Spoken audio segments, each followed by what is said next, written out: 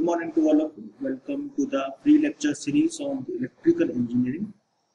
Here the lecture number 4.2, where we are going to discuss the generation of the AC signal and B-Wave in any kind of the machines. So here, let us suppose a field is there which is like this fashion, and this is called the armature, which is like this fashion, and these are the slots where we have to fill the windings, and after filling this we can generate the AC. So these are basically the windings, and there is a commutator segment that we are calling like this fashion. It is a commutator, or we can say that it is the slip rings. It depends upon the DC or AC, but let us assume these are the commutator, and these are basically brushes, and the output is coming like this fashion.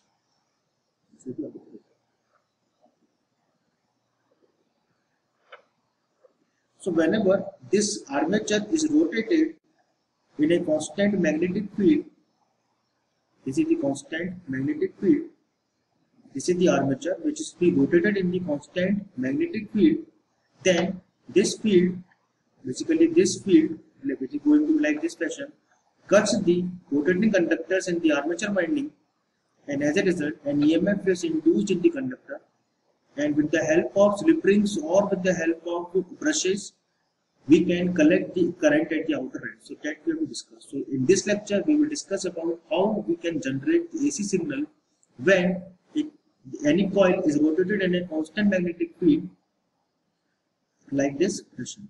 So if we are just drawing this rotor like this fashion, we can say that this is like this fashion.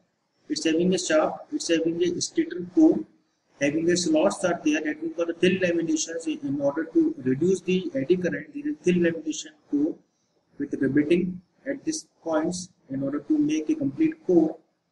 And let us suppose a wire is going to be filled in this core like this fashion. It is going to be at this slot, moving inside the slot and back to the from outer ends. So this is the filling of the armature windings in the slot. Similarly, the next wire came like this fashion. This is the next wire. It is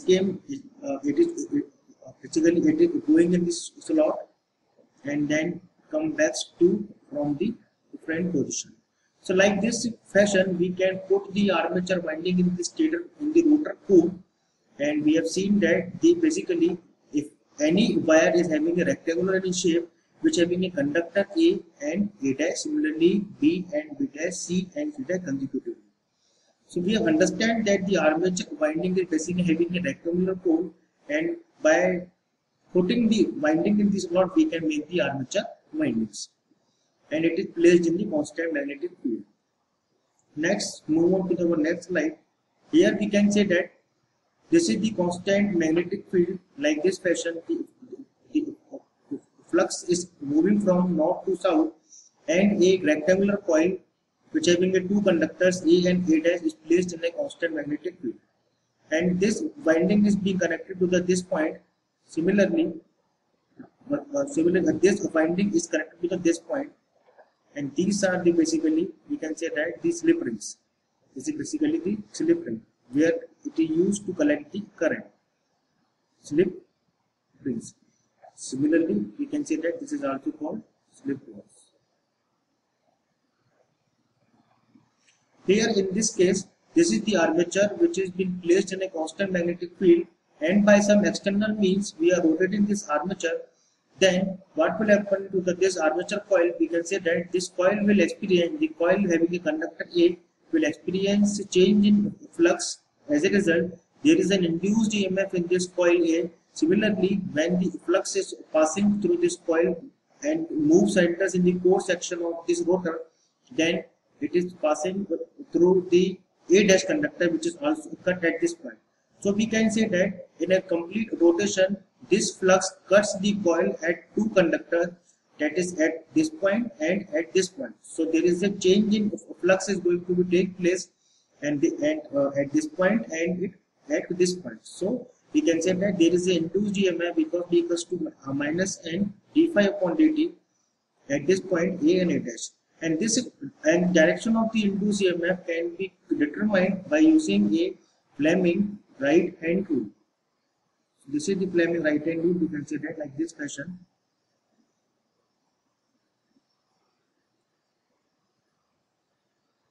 This direction, actually we have to move a different position. Fleming right hand rule like this fashion. So this is the direction of Fleming right hand rule. This is the forefinger, this middle finger. This is basically thumb. This will be shown as a force which is given on the conductor. This is basically the magnetic field, the flux which is going to be like this fashion. The Fleming right hand rule. This is basically the direction of current. This is the direction of current. So by using this law and this coil, we can say that the flux is moving like this fashion, and the force in the upward direction, and the current is going to take place at entering. So the coil A will experience a force which is having a current entering in nature. Similarly, the coil A dash, which is having the experience a force in the downward direction, and the flux is constant. So we can say that this having like this polarity. So with the help of the Fleming right hand rule, we can easily calculate the direction of the induced current or the induced EMF in the armature of winding, and it is located in a constant magnetic field. Now, if the direction will be come, then we can draw the direction of the current. Let us suppose the A is having a cross, so it is entering the current like this fashion. The current is entering. Similarly, at A dash, the current is leaving. So like this fashion. After leaving this, it can be gone through this point, again this point, and when it comes to this point, then it is moved toward the load. Because this is the main objective is to collect the current, and this brushes basically touch the slip rings. So whenever the coil is rotated, these brushes positions are fixed, but the slip rings are touching these brushes. As a result, the current comes and it is going to the brushes and going towards the load. Similarly, if you consider this case, the current is leaving like this fashion. Current is leaving and move towards it. Then, with the help of the brushes, it is going to be like in this fashion and like this. So we can say that whenever the whenever the rotating conductors is placed in a constant magnetic field, then there is an induced EMF which generates the induced current, and direction of induced current can be easily calculated or determined with the help of the Fleming right hand rule. Now, after half cycle, what we say after half cycle? It will be after half cycle. After half cycle, we may conclude that the position of the brushes is fixed. There is no change in the position of brushes. So this is fixed. This position and this position is fixed, but the change is only the direction of the coil. Here, this is the point. Let us suppose this is the point X is there. Now the X is going to be like this fashion. Similarly, if this is point Y, then the Y position. So after half cycle, we can say that A will interchange with the.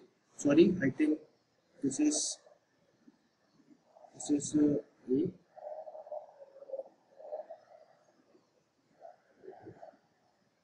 Just remove it. This is basically A dash and this is A. So this is A. So after half cycle, A will take a position like this A and A dash will take a position of A dash. A. Similarly, if we are applying the Fleming right hand rule in A and A dash, then we can solve that, conclude that it also having a dot and it is also having a cross. That means in a one complete cycle of rotation, the conductors A or conductor A dash having a opposite polarity. In one cycle, A is having a cross and A dash is having a dot, and after half cycle, A is having a dot and A dash is having a cross. That means whenever a constant magnetic field That means whenever the constant magnetic field, a coil is placed and it is rotated at any speed, then this conductors which is placed in the coil experience AC generation. That means there is AC voltage is induced in this coil which having the cross and the dot polarity is there. Okay, so this is the basic concept.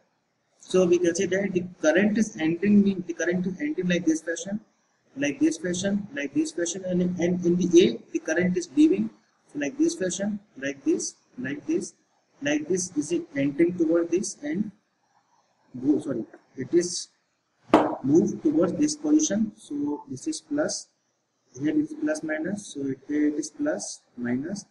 The current is going to be like this fashion, like this, like this, like this, and moving towards the A dash conductor. So at the load side we can say that during the first half cycle this is plus and this is minus, and during second half cycle it is plus, it is minus. That means there is an alternating current is available at the load, and we can say that in the inside the conductors, the conductor A or conductor data will experience a AC generation. That means in the first half cycle the current is entering, and in the second half cycle the current is leaving. Similarly in the A dash conductor, in the first half cycle the current is leaving, and the second half cycle the current is entering. So AC is generated inside the coil, and we can and at the outer ends we can also obtain the AC. So we can say that whenever the constant magnetic field, in a constant magnetic field, if a coil is rotated at any speed, then this coil having conductor A or A dash will generate a force which generates a current, the EMI, which is alternating in nature. So this is the basic concept of the generation of AC. Next, move on to our next concept, that is called the mathematical understanding. We know that the formula of induced EMF is E equals to BLV sin theta, where we can say that the theta is basically the angle between magnetic field and the velocity vector. Here we can say that the magnetic field is going to be like this fashion. This is called the magnetic field, and at point 1, at the location of the point 1, that means the location of the point 1 means we are that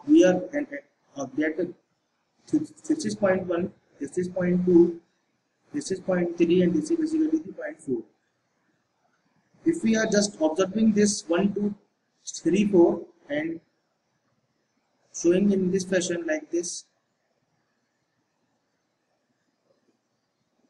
the conductor is having a velocity vector like this fashion. Similarly, when the conductor X is at this point, then it is having a velocity like V at this position. Similarly, at the conductor is a X at point 3, then having velocity vector V, and X point 4 it's a velocity vector V. So we can say that the at point 1 the theta is basically 90. So that means E equals to E max. Maximum induced EMF is there at point 1. Similarly, if the conductor at point 2, then there is a zero angle between the velocity vector and the magnetic field. So we can say that theta becomes 0. So E becomes 0 at the point 2. Similarly, at point 3, the conductor having the velocity of 90 degree, but E equals to basically minus E max, because we know that in the left hand side of the conductor having the cross and the right hand side of the conductor having the dot, that means the direction of the magnetic field which is generated in the another half cycle is going to be a change, so it is minus. Similarly, at point 4 it is angle 0, so E becomes 0. So we can say that at the location 1 and the location 3 there is a maximum induced EMF generated in the coil, but having opposite to polarity because of the FRR we have already calculated. But at the location number 2 and 4 there is a zero induced EMF. It is called E equals to 0 and E equals to 0 at point 2 and point 4. But at 1 and 3 there is an induced EMF which is maximum, and it is minus maximum. Why it is minus? Because at point 1 the induced EMF is having a polarity of cross and having a dot. So we can say that like this fashion, this is conductor A and conductor A dash, this is conductor A and the conductor A dash, it's having a E equals to B LP, which is maximum, and E max is equals to minus B LP. So this is the basic concept of the generation of the induced EMF in the coils which is rotating in a constant magnetic field. Now let's move on to our next concept that is called as a B-wave or induced wave. So we can say that we have already understood the concept that at these locations, at point 1 the maximum induced EMF, at point 2 induced EMF is 0, at point 3 it is maximum or negative, and at point 4 the induced EMF is 0. So if we are considering the point A, that means the induced EMF at conductor A, then we can say that it is maximum at point 1, it is 0, basically at point 2, similarly it is maximum but negative in nature at point 3, it is 0, at point 4 and so on. This is repetitive in nature. Similarly, if we are considering the voltage induced in a conductor EA dash, we can say that it is negative maximum at point 3, it is 0, at point 4 it is positive maximum, at point 1 and it is again 0, at point 2 similarly at this position. So this is the basic formula of derivation this is the basic waveform of the induced EMF where when the conductors are rotating in a constant magnetic field. So I think you should understand the basic concepts of how the EMF is induced and what are the dot crosses will be generated. Our objective is that the conductors having a left hand side is always be crossed.